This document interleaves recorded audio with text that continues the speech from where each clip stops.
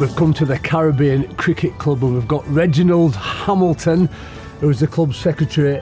Reg, thanks for joining us. And I just wanted to ask you about Alford. I think when I'm his age, if I've left a legacy like him on the backdrop of Leeds, I'd be super excited. I wanted to ask you, how important has this cricket club been for the local community?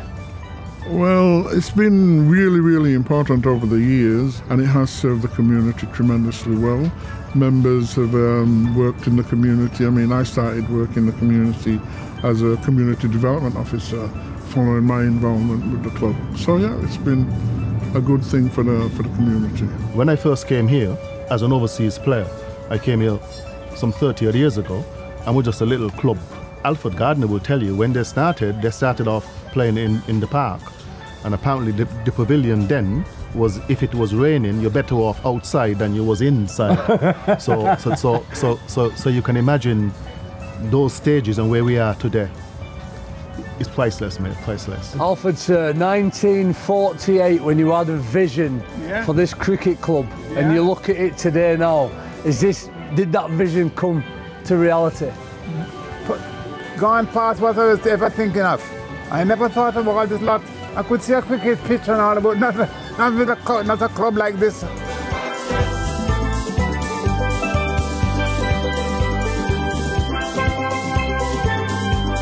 What was your dad like at home as in the personal setting? It must have been an inspiration for you growing up. It was. I always into sport. We used to go watch him every weekend. I tried everything. Boxing, wrestling, football, rugby, cricket, bodybuilding. It's a very diverse club. You have all kinds of people coming and making most of the facility.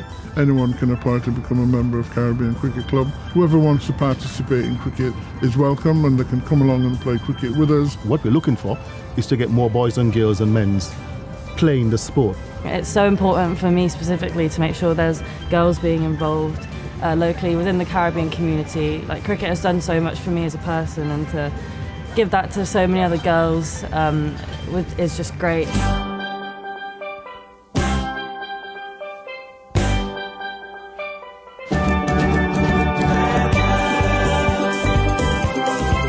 And how proud are you that this cricket club's still entertaining people today? It's brilliant.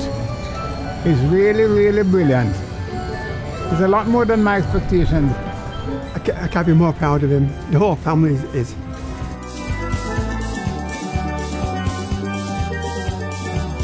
Last question, if you could use one word to sum up Alford Gardner, what would it be? Inspirational.